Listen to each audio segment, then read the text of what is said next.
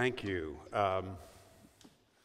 Every night this week, and I know that I can't possibly expect that anyone would come every night, but I would hope that there would be some other times in which you're able to get here. Also, I know that whatever we're doing tonight will be available. So there will be, in general, I'm going to try to make sure what I do is a standalone, but at the same time, it would be enhanced if you were able to hear some of the other talks we're going to give the rest of the week. Just trying to get you out. Each night this week, we're going to be looking at a topic, or a thing that you can't live without. No matter who you are, no matter what your belief system, no matter who you are, you've got to have these things, these 5 things we're going to be looking at this week. And you have to have a working theory of how you get it. So, for example, you have to have satisfaction in life that's strong enough to handle the up and down of changing circumstances. You've got to have a sense of worth and self, a sense of worth and self that's stable enough to handle the ups and downs of your own performance. You've got to have an ability to face trouble and suffering and difficulty in such a way that you don't just survive it, but that you actually grow through it. You need a hope that helps you face the future or even death. You can't live without these things, and everybody in this room has to be seeking them, and you have to have a working theory for how to get them. And tonight, and every night this week, I'm here to try as much as I can to be respectful to all the various views on how you get these things, but I'm here to be to make a case for why Christianity has arguably, and you can argue, but having said that, arguably unequaled resources to give you these things. Now, tonight the thing we're going to look at is this. You can't change the world and you can't change yourself unless you have a working theory of what's wrong with us, what's wrong with the world, what's wrong with human beings. So if you would go to a doctor and say, I have a fever and a rash. Please treat me for a fever and a rash. The doctor is going to say, I can't treat you for the fever and the rash. She's going to say, unless I know what's causing the fever and the rash. So she's going to have to do a diagnosis of some kind. I talk to people all the time who say, I want to bring more justice in the world. But the question immediately comes up, well, why isn't there justice? Where's the injustice come from? And most people I talk to have no idea. Well, then how are you going to deal with the injustice? It's like it's a fever and a rash. You have to understand something about where it comes from. So you're not going to be able to change yourself or change the world unless you have a working theory of what's wrong with the human race, what's wrong with us. And what we're going to do is we're going to look each night at a particular text in the book of Mark, which is all over the place around here. And each night I'm going to try to show you, not only reflect on the issues around the subject, but I'm going to show you how this text gives us the Christian resource for that particular thing. I'm going to read chapter 7. You could follow along if you wish, though it doesn't look like it's extremely bright out there, and the print's small, but here's what Mark chapter 7, verses 14 through 23 will give us. And there's some real resources in here. Now, Jesus is starting in the middle of a conversation, so we'll explain who he's speaking to, but starting in verse 14. Jesus called the crowd to him and said, Listen to me, everyone, and understand this. Nothing outside a person can defile them by going into them. Rather, it is what comes out of a person that defiles them. After he had left the crowd and entered the house, his disciples asked him about this parable. Are you so dull, he asked. Don't you see that nothing that enters a person from the outside can defile them? For it doesn't go into their heart, but into their stomach, and then out of the body. In saying this, Jesus declared all foods clean. He went on. What comes out of a person is what defiles them. For it is from within, out of a person's heart, that evil thoughts come: sexual immorality, theft, murder, adultery, greed, malice, deceit, lewdness, envy, slander, arrogance, and folly. All these evils come from inside and defile a person. Now let's ask 4 questions and see what the Christian resources are. Let's ask the question, is there something wrong with us? Where is there something wrong with us? What is the thing that is wrong with us, and what to do about it? Is there something wrong with us? Where is it? What is it? What to do about it? Now, Jesus is, you can see, we've come into the middle of a conversation. He starts off with a lecture, and then, by the way, this reminds me of Oxford here. Notice he then has a little tutorial with his disciples afterwards. Notice how the tutorial starts. The tutor says, "Are you so dull?" So, just trying to contextualize to my setting. Jesus is in a controversy because he and his disciples do not follow all the clean laws.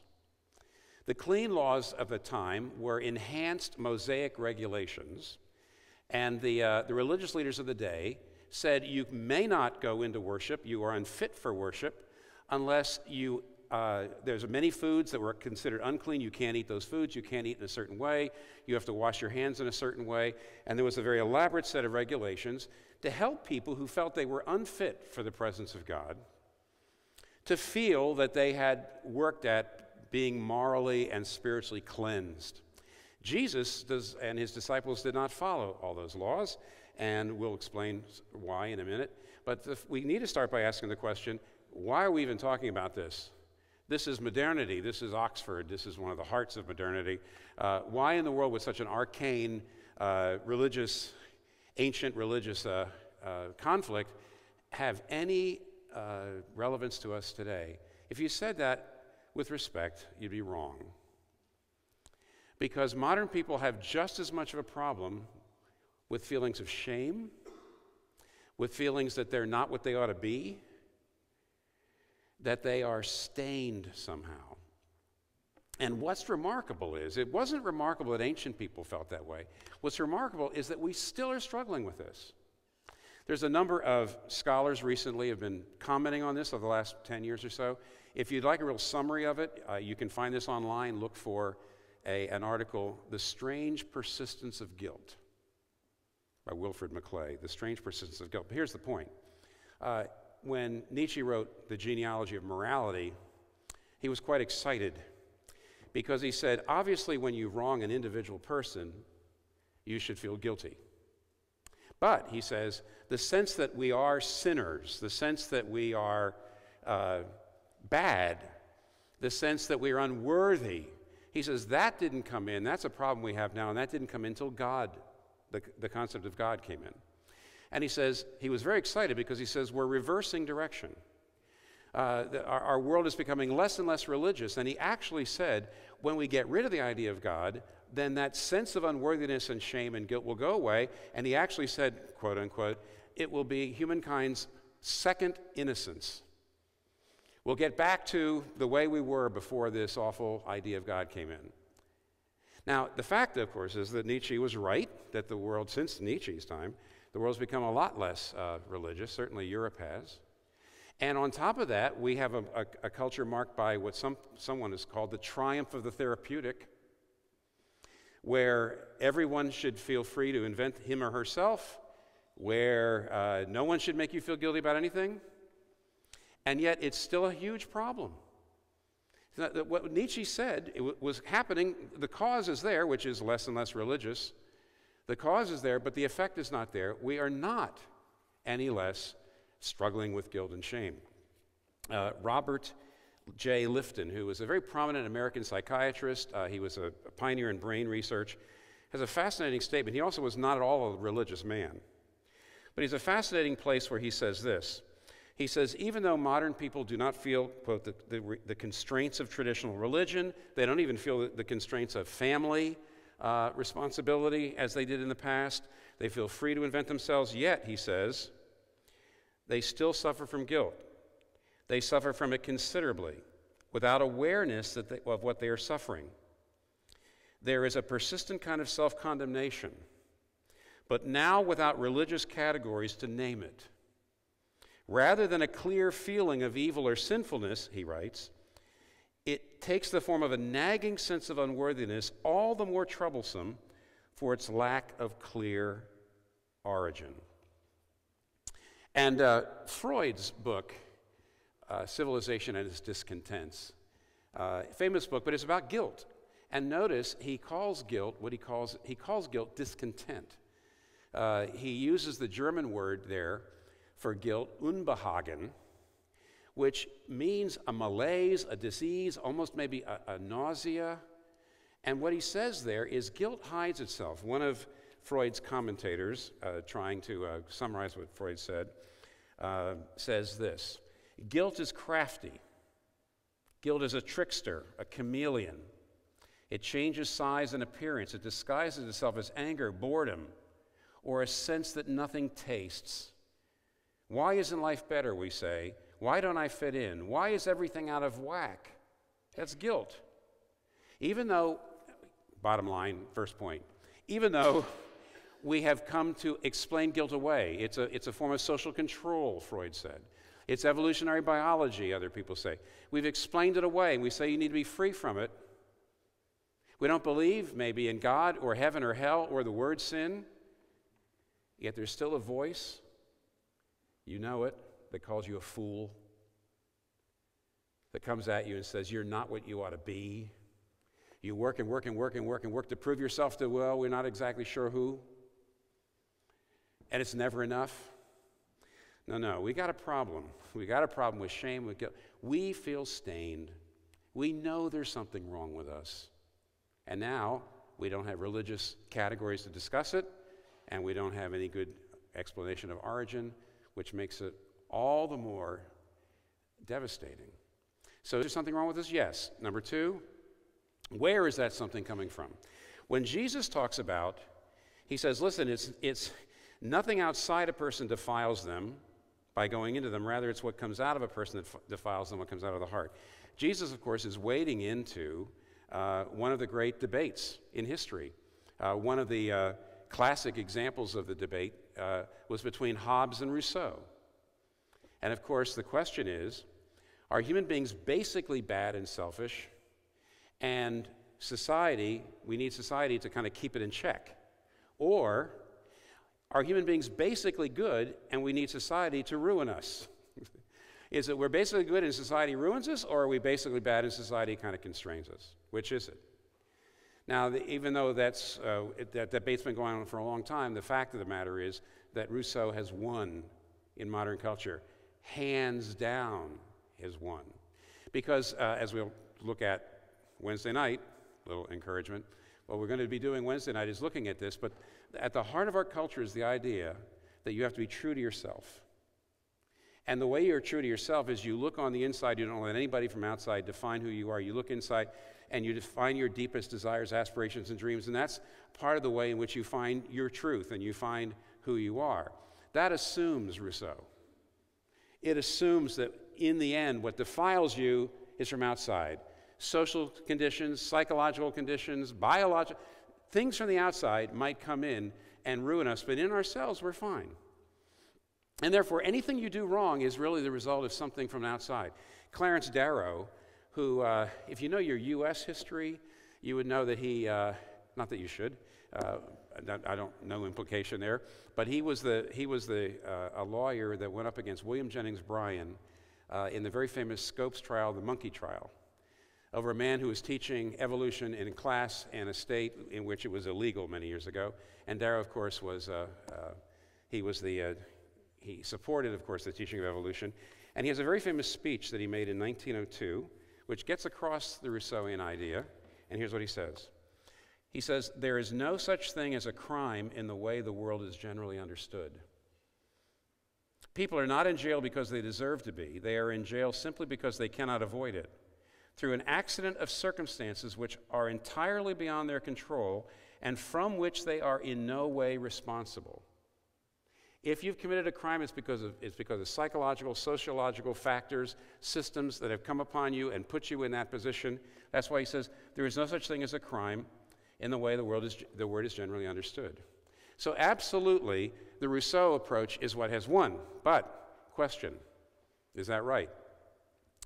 Now, Jesus says it's what comes out that defiles us. Jesus clearly votes on the side that says, yes, there are social systems that can aggravate evil, but where did the evil come from? I mean, where did the evil come from in the social system? It came from inside. The Bible, by the way, is not so simplistic as to say human beings are terribly evil, they're just scum. The Bible says that we are made in the image of God, and we also are fallen, and therefore we're a kind of explosive mixture of good and evil. But Jesus says, when it comes to the main direction, the evil in the world is coming from us. Do you believe it? I mean, that's going against everything in your culture, pretty much everything you're being taught, or at least what is assumed. If you don't, let me give you an argument on Jesus' behalf that I would call the argument from Auschwitz. I can do this pretty briefly. My wife and I got to Auschwitz for the very first time this year, actually last year, and it was the first time. And of course, those of you who have been there, or even, it's still familiar enough that you know what I'm talking about here. The breadth of the evil was astounding. How many people were killed so quickly. The depth of the evil, the emphasis on science and technology to just get more efficient, so every day we could just kill a few more, just to be a little more efficient in the furnaces, a little more efficient with how people did this or that. It reminds you of what Jürgen Habermas said, that science can tell you how to do something efficiently, but it can never tell you whether you ought to do it or not. You're going to have to look for somewhere else besides science to figure that out. But here's the question. Why were those people capable of that kind of evil? Why? I think there's pretty much three answers. One answer is Clarence Darrow. There's no such thing as a crime. Anything you do wrong is because a social system or psychological factors led you to do it, and therefore the Nazis were not guilty. They were just simply, they were victims themselves of some kind of social system. In other words, it really wasn't their fault. They were just victims. And of course, if you do that, you trivialize what happened. And you have no longer any categories to even talk about the depth of evil that you saw there. So to say, well, it wasn't Nazis' fault, it was just social systems, that trivialized evil. The second thing you can say is because they themselves were terrible people. I could not do that. You could never do that. Most people would not be capable of that. Only certain kinds of really terrible people could do that. They did it. They're like second-class human beings. They're subhuman. Whoops, wait a minute. Hey, that's what they did. That's what they said about the Jews. That's how they dehumanized them, so they were able to justify doing what they did to them. So number one, if you don't want to trivialize what happened at Auschwitz. Number two, if you don't want to make yourself capable of doing it yourself. Number three, you need to say that every human being is capable of horrendous evil. There's something really wrong within us. It's out of the heart. So you see, the world says, you're fine inside. It's the world out here. Our problems come from outside, and you inside have all that you need to make things right. The Bible says it's exactly the opposite. The problems come from inside, and you don't have the resources to make it right. The resources are way outside you, in heaven, actually. Number three, okay, if that's where it is and where it's coming from, what is it? And here, again, just to try to get you to come back, we'll talk about this again actually tomorrow night. But when Jesus says in his little list, and it's a really important list, out of the heart comes sexual immorality, theft, murder, adultery, greed, malice, deceit, lewdness, envy, slander, arrogance, and folly. We don't have time to drill down very much, but notice making money is okay, but greed, having confidence is okay, but pride, the background of this list is one of the main words used in the Bible for sin. It's a word avah, which actually means something that's dislocated, out of place. It's a word that's used to mean a dislocated bone. When a bone is not in its proper socket, it's twisted out of its shape and it's very painful. And what the Bible says is, and Jesus actually says this here, sin is a dislocated heart. To explain that, I just turned briefly to Augustine, who is the premier theologian of this part of Christian theology. What he would say is, his most famous line is, our hearts are restless. We were made for God, and our hearts are restless till they find their rest in him. That means that your heart, our hearts, are dislocated bones. They're supposed to be resting in the socket of God. They're supposed to be loving God more than anything else and resting in God for meaning and for hope and for significance more than anything else. And to the degree that you love anything more than God, to that degree your life is disordered. Your loves are disordered. You're loving some things that are worthy to be loved, but you're loving God too little in relationship to them. And because your loves are out of order, all sin is basically disordered love. Try that on for a second. All sin is disordered love. So what is courage? It's loving your neighbor's safety more than your own. What is cowardice? It's loving your own safety more than theirs. Your loves are out of order. What is injustice? Injustice is loving your own power more than the rights of other people. What is, what is injustice? Loving the rights, loving your own power more than the rights of other people. What is justice? It's putting the needs and rights of other people, loving them actually more than you're loving your own power and your self-interest. But ultimately, the ultimate disordered love is if you love anything more than God, you ruin it and you ruin yourself. If I love my wife more than I love God, then I crush her with my expectations. If I don't love God more than I love my wife, I will not love her well.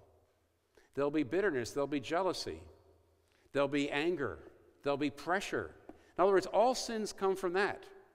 And if somebody says, I thought the Bible says, I've heard Christians say, sin is disobeying the law of God. Yeah, because Jesus says all the law of God can be summarized in two. Love God with all your heart, soul, strength, and mind. Love your neighbor as yourself. And therefore, what is wrong with us? It's really relatively simple. Our loves are out of order. And our loves are out of order because we don't love God supremely. We were built for that. Our hearts are like dislocated bones. And only if our hearts find that resting place, gets back in the socket, will do things start to order themselves. Now, here's what happens. If that's true, three things happen. In other words, we learn three things about this. This is what's wrong with us, which is what the Bible calls sin. And three things, if this is true, there's three results. Injustice to you, injustice to yourself, injustice to others, and injustice to God. Very briefly, injustice to yourself. If you love anything more than God, it'll ruin you. And anything else you love, especially the things you love more than God, which is almost everything in most cases. Can't help but look at this very famous quote by David Foster Wallace, who was a very famous postmodern poet and writer, author, novelist. And at one place in his very famous, it was a commencement speech at Kenyon College, he says this. He says, in the day-to-day trenches of adult life, there is actually no such thing as atheism. There's no such thing as not worshiping. Everybody worships. The only choice we get is what to worship. And the compelling reason for maybe choosing some sort of God or spiritual type thing to worship, be it Yahweh or something like that, is that anything else you worship will eat you alive. Anything else you worship will eat you alive. If you worship money and things, if they're where you tap real meaning in life, then you will never have enough, never feel you have enough. Worship your body and beauty and sexual allure, and you will always feel ugly. And when time and age start showing, you will die a million deaths before they finally grieve you.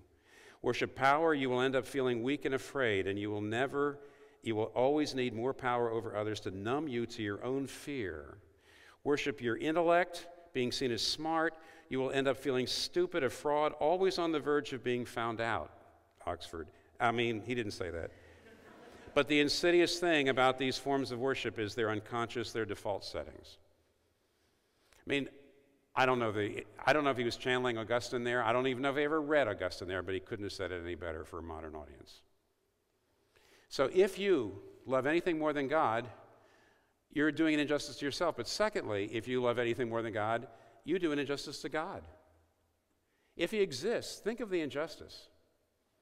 Somebody told me this to illustrate this. I'll give it to you. Imagine a woman, single mother, very little in the way of financial resources, but she has an only son. She loves the son, And she works day and night all of her life just to give him the best education, the best life. Eventually goes to the best university. And as she goes to the university, she says, son, I want you to, of course, have a good career and become a learned person. But what most of all I care about is that you be a good person. I want you to always work hard, always tell the truth, and help the poor. Okay. So, integrity, industry, integrity, generosity. I want you to be a person like that. So he goes to school, and he gets his degree, and he goes off into a great career, and he never talks to his mother after that. Oh, maybe he sends her a card at Christmas and Easter. But he doesn't talk to her, he doesn't call her, he doesn't have a relationship. And if somebody says, what are you doing? He says, well, I'm being the person she wanted me to be. That's what really matters, right? Over the years, I've had so many people say, well, I don't know whether I believe in God or not, but what really matters is I'm a good person. No, that's not enough. Not at all. Any more than that man is right to say, well, I'm the person she wanted me to be. No, you owe everything to her. You owe everything to him. And to not be living for him is just an injustice. Lastly, and we've got to get to wind this up here, when Jesus says, love God with all your heart, soul, strength, and mind, and love your neighbor as himself, they're clearly linked. As we've seen, only when your ultimate source of love and significance is God are you not going to be trying to steal it from other people. Simone Weil, the French philosopher, said, all sins are efforts to fill voids. All sins are efforts to fill voids. You are going to trample on other people. You are going to treat people unjustly if you're empty. So lastly, what can be done about it? When Jesus says, it goes by awfully quickly. When he says, thus Jesus declared all foods clean. Thus Jesus declared all foods clean. That goes by awfully fast, but in light of the rest of the whole New Testament, it's very significant. Notice he didn't say, it doesn't read, Jesus said all foods are unclean, or all foods are clean. It doesn't say, he said it. If he had said, I say unto you all foods are clean, then he might have been meaning, all that Mosaic stuff, the tabernacle, the clean laws, the sacrifices, the blood, and all that, lighten up. We don't need to do that. He doesn't say that there was something wrong with it. He says that as of now, I declare that these things are obsolete. In light of the rest of the New Testament, I can tell you what he's saying. He's saying the clean laws, the sacrifices, all of those parts of the Israelite worship were shadows pointing to a reality that I bring. And what is that reality? You're stained. You feel like there's something wrong with you. Jesus says, I can make you clean. When Nietzsche pointed out that in German, it's not true in English, the word debt and the word guilt are two different words. But in German, the word debt and the word guilt are the same word, Schuld. And Nietzsche was trying to make the point that guilt always is a sense of debt. We owe somebody. And he felt like when you get rid of God, that sense of debt would go away. Well, it hasn't, as we try to say. And you know what we owe?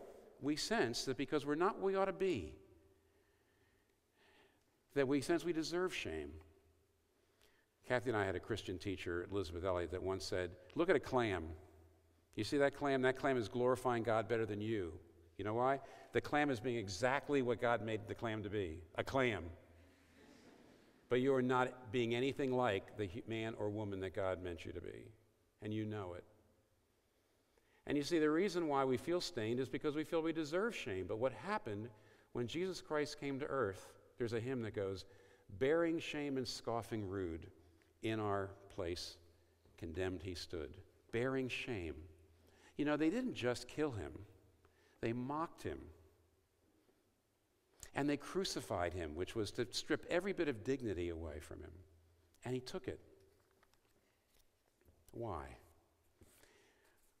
Kathy and I, one of our favorite movies is the 1938 movie, Jimmy Cagney and Pat O'Brien, Angels with Dirty Faces. And it's a story about the west side of Manhattan back in the 30s, which was called Hell's Kitchen, and it was a slum at the time, and there were all these street kids out there, gangs. And there's two kids that were friends that grew up differently. One was Rocky Sullivan, grew up to be a gangster, and he was a hero to all the other kids on the street. And he killed people. If they didn't respect him, he just killed them. The other guy, Jerry Connolly, Pat O'Brien, grew up to be a priest who worked with at-risk kids. And then Rocky gets caught at the end of the movie, and he's a criminal, he's a gangster. He gets caught, and he's on death row, which meant he was going to go to the electric chair. The night before he's going to go to the electric chair, Pat O'Brien, Jerry Connolly, Father Jerry comes and says, I got a request. Rocky says, what is it? He says, tomorrow when you go to the chair, I want you to start screaming. I want you to start crying. I want you to start crying out for mercy. I want you to say, I'm scared. I don't want to die. I don't want to die. Rocky looks at him and says, what are you talking about? You want me to die without courage? And Jerry says, no. Oh, no. He says, I'm talking about a courage that only you and I and God will see. Because he says, Rocky, you're the hero of these kids. If you die in glory, they're going to live lives of shame. They're going to go right where you are. They're going to end up on death row, many of them. Only if they think you're dying a coward, only if you clothe yourself in shame, will they be disillusioned and they'll follow the right path. Hold on to your glory and honor. They live a life of shame. If they're going to have a life of honor, you've got to clothe yourself in shame. And of course, Rocky says, not on your life. You're taking the last thing I've got left. But as you might guess, since it's a 1938 Hollywood movie, at the very end, as you just see the shadows of them taking him to the electric chair, suddenly at the very end, he starts crying out, I don't want to die, I don't want to die. And of course, Pat O'Brien looks to heaven and tears. And even you ironic Oxford grads, undergrads, I dare you to watch that and not have it catch your breath, have you catch your breath. But he's only doing what Jesus Christ did. Philippians 2 said, he stripped himself of his honor. He made himself of no reputation. He took on shame so we could have the honor that would last forever.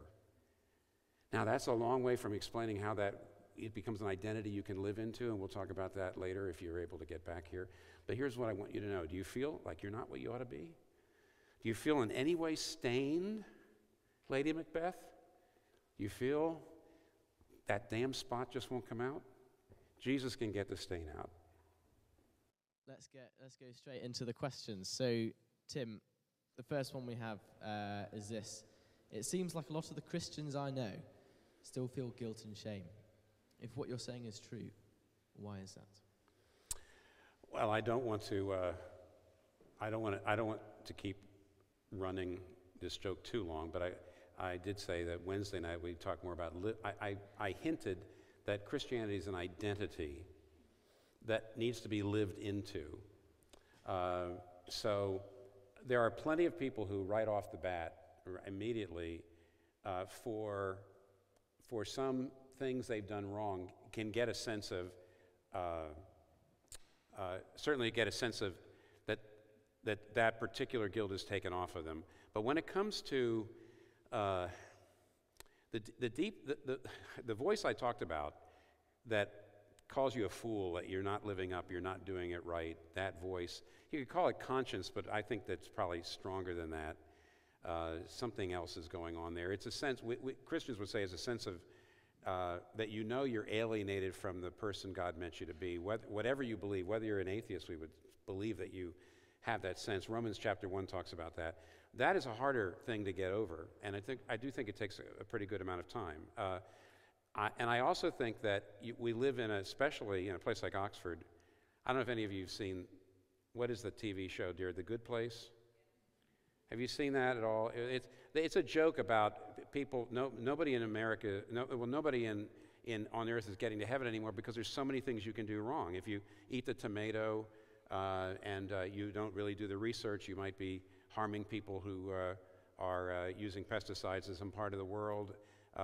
There's also one of our favorite jokes is it said, well, you wouldn't even know this unless you're from the United States. There's a great chicken sandwich that if you eat it, it means you hate gay people. You probably haven't heard about that. That's Chick-fil-A, and it's a conservative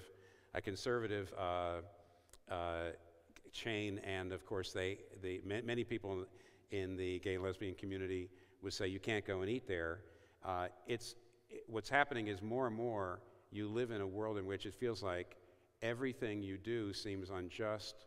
You might be involved with hate. You certainly aren't living up to your own standards. And therefore, the malaise of guilt and shame is actually stronger, I think, in the world than it was 40 years ago when I still remember being an adult, unlike many of you. Which means, I think, that Christians probably need a lot more. Christians, in a sense, have money in the bank, emotional money. They've got theological money, you could call it. They've got spiritual money for dealing with that sense of shame and guilt that they don't know how to draw on it. That's all. So there's usually an instant relief, but I totally agree with you to say that Christians themselves are not drawing on the resources, but they're there. And I can just say from 45 years of ministry, I have seen people draw on it, and it does feel to me like unique. But I'll be talking a little bit more about that on Wednesday. Great. So the next question. If God loved us, why did he give us the ability to love disorderly?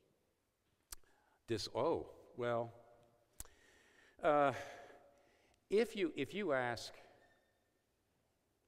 you're actually asking a question which I don't think it's wrong for Christians to say, I don't know. The traditional idea is that because God made us human beings in his image, meaning we're rational and we have free will, of course, then the possibility of disordered love is a reality.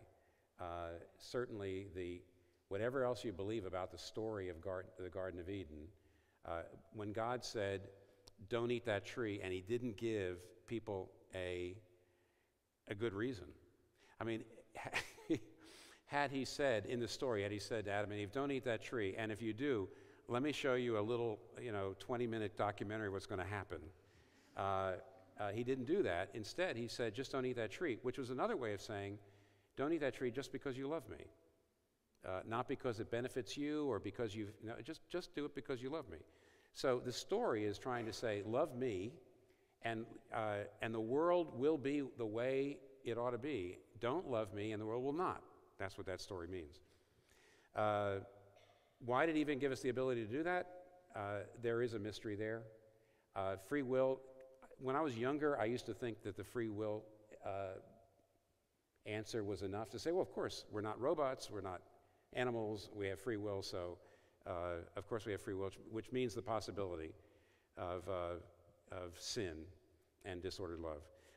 I have to say over the years, that's probably not good enough for me altogether. I still think there's some mystery there. Why, if God knew the suffering that would come from it, why did he allow it? But I'm here just to try to be candid with you and not feel like you do not, in order to be a Christian, a really thoughtful, assured Christian, you do not have to have the answers to all those things. I could argue, I will, that if you believe there is no God and we're just a product of evolution only, and yet there's such a thing as human rights and all human beings are equal, that's also an enormous leap of faith, and by the way, an enormous mystery. Why would that be true? How could it be true? I mean, anything from Hinduism to secularism to Christianity, you're going to have some places in your belief system, some questions your belief system can't account for. So you can't just say, well, because I don't have a good answer to that, therefore, why should I be a Christian? But it's a great question, and I don't have a full answer to it, other than the fact that loving God is what we're made for, and therefore it does seem, in the end, that you can't love someone unless it's a free choice, and that's the reason why there's a possibility of disordered love. Thank you. We have another question. I suppose you mentioned the Garden of Eden. I did. And should I not have? Well, maybe that was a mistake. We'll see. But you say... Thank you. Well, I'll just read the question. You talk about the evil from us, but don't Christians believe in the devil? Where does he come from? What's the explanation for his evil? Well, that's a great question, but it's the same. There's a sense in which the devil must have had a Garden of Eden of some kind. You go back further, because obviously there you have a sentient being. We we hardly understand ourselves, let alone understanding angels and demons and things like that. But evidently, there were some others that were made in the image of God who also they were finite creatures. They're not infinite. They're not God. They're not gods, and it was there also. They were made to love God with all their heart, soul, strength, and mind, and they failed as well. So there is a sense in which, I don't know whether I shouldn't say this because somebody's going to tweet this, and then that's the end of my reputation as an Orthodox Christian minister. But I mean, there must have been something behind the Garden of Eden where something already happened. When somebody says, where did evil come from? I had a professor once that said, it actually probably came from somewhere before the Garden of Eden, which would have meant something that happened in the life that produced Satan. And so, so Satan comes before, but it's the same basic idea. I shouldn't say human beings this way. Beings made in the image of God who are built to love, because our God is a triune God. The Christian God is not a unipersonal God who would not have had love as something that didn't come into God's life until God created another person. We believe in a tri-personal God, Father, Son, and Holy Spirit from all eternity, which means the Christian God really can say love is intrinsic to who God is, not something that comes in later. And therefore, to be made in the image of God is to step into that incredible joy and glory that the Father, Son, and the Holy Spirit already have in loving one another with their entire beings. So it wasn't just human beings. Evidently, there are other beings. For all I know, there may be other beings besides that we don't know about.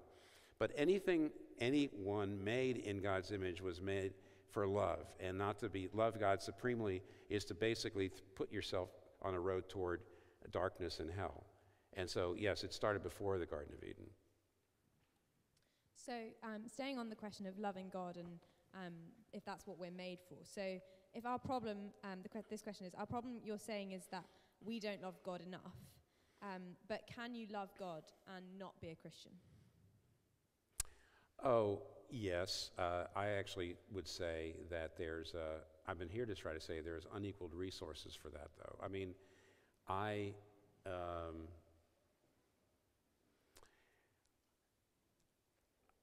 better speak personally here, because that's actually a tough question. If I try to love God in the abstract, I say, well, God made me and he's keeping me alive every minute.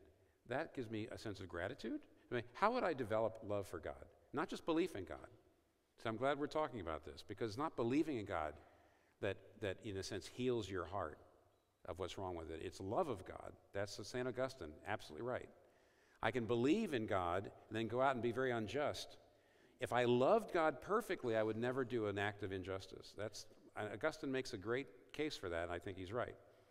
So if that's the case, then how do I can't just say, I should love God. I'm a whole person. I can't just say it to myself. I've got to feel it, okay? Presbyterian actually said, I got to feel it. It's amazing. How do you do that? You get grateful to you think about gratitude, think about God gave you everything. But when I think about God coming to earth, emptying himself of his glory, being born in a manger, bearing shame and scoffing rude, going to the cross, almost every night I'll be talking about this. I believe that gets me to a very new level of love. When I see sacrifice,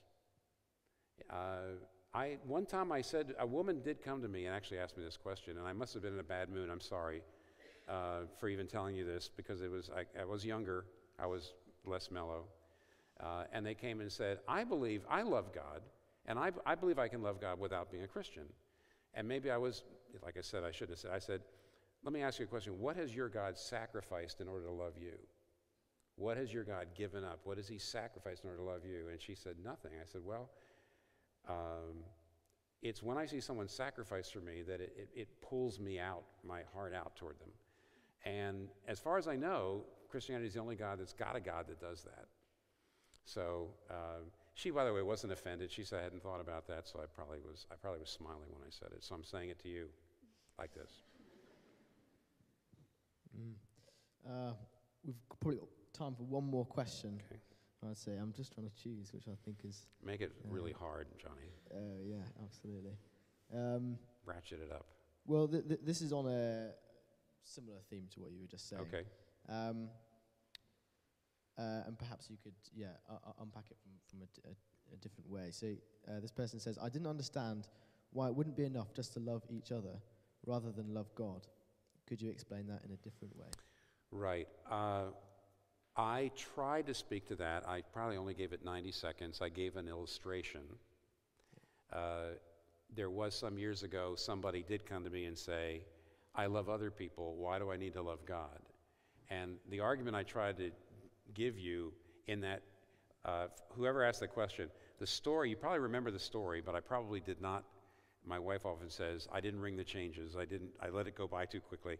The story of the woman who gives everything to get her son a good education and a good career.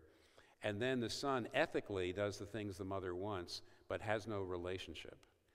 I was trying to say, if there is a God who made you, created you, keeps you alive every second, and of course, in the Christian case, came to earth and sacrificed in order to deal with your debt, deal with your shame, and so on. If there is a God like that, then to not love him is an injustice. It's a terrible injustice. It'd be far more a greater injustice than if that young man acting like that to his mother. I don't know if there's anybody anywhere that would think that what he was doing was just. That's an injustice. Because he's saying, hey, I'm good to the poor, I'm good to everybody else, I'm honest, I'm working hard. So you might say, horizontally to everybody else, I'm loving other people. No, I don't love my mother, but I'm being the person that you want. And I'm saying if there is a God, then it is not enough just to love other people. And I tried to say, well, listen, my wife who's sitting, the reason I keep saying this, my wife Kathy's over here. If Kathy and I only try to love each other without loving God more, and it's a struggle to love God more than your spouse, particularly if you have a good marriage, there's absolutely no way we would be doing it well. We would be putting too much pressure on each other. We would be getting too disappointed. If each of us would feel like, well, the other person's having a problem, we'd melt down because the other person's almost like your God, because it's that person's the main source of affirmation for you. There's all kinds of ways in which simply loving other people simply is not enough. Not only that, you won't love other people well unless you love God. So from the justice point of view, you need to love God, not just other people. And from the practical point of view, you need to love God, or you won't really be able to love other people in the same way. Brilliant. Well, thank you very much, Tim. That's all the time we have for questions. Shall we give Tim a round of applause? Thank you so much.